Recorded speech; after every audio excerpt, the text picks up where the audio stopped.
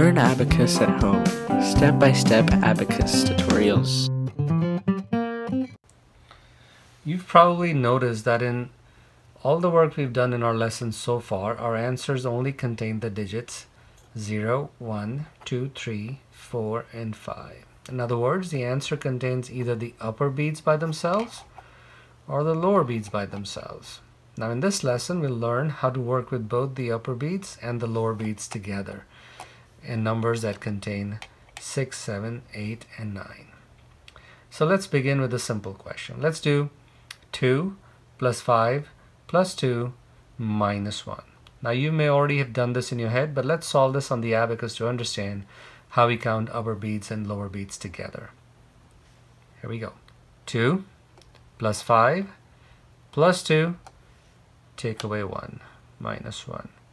The answer is 5, 6, 7, 8. So the answer becomes 8. Okay, let's do that again. 2.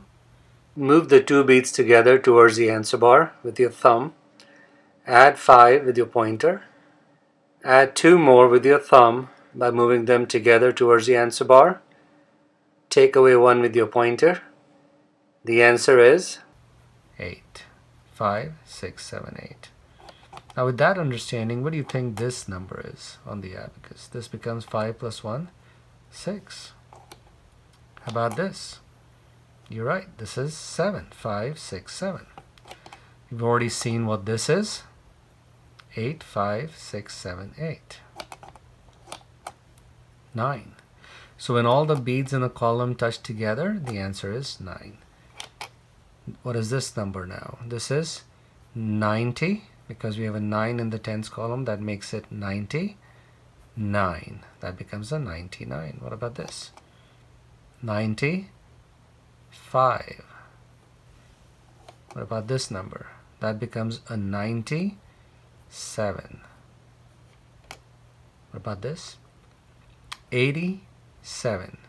5, 6, 7, 8 in the tens column. That makes it a 87. 87.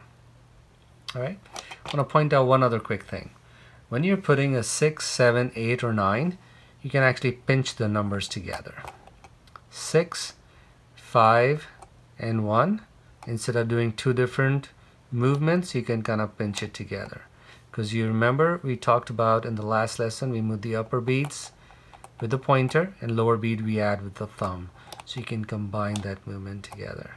That makes it a 6. 8, 9. Now how do you take them away? So if you had to take 6 away from this, you can still do your minus 5, minus 1. You always take away the upper beads first. Okay. Now if you had to take away 8, you take the minus 5, minus 3. Answer is 1. Alright. So with that knowledge, let's solve another question. Let's do 9 minus 6 minus 2 plus 5. Here we go. 9. Take away 6. So I took away the 5, took away the 1. Minus 2. Take away 2. Plus 5. What's your answer? Answer is 5 and 1, 6. 6. Let's do this again. 9 minus 6 minus 2 plus 5. Answer is 6. See how that works? Alright, now let's do a question with two-digit numbers. Let's do 16 plus 2 minus 7 plus 56. Here we go. So 16, it's 10 and 6. 16 plus 2, add 2 with your thumb. Take away 7, minus 7, minus 5, minus 2, plus 56. Add the 50 and pinch the 6 together.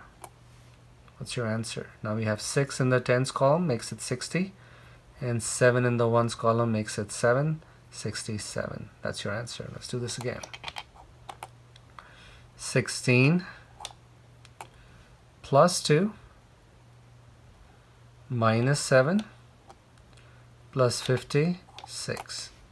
Answer is 67.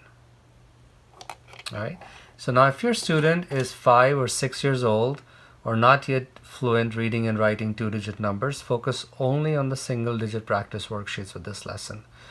But if your student is 7 years or older, they should be able to complete both the single-digit and double-digit worksheets.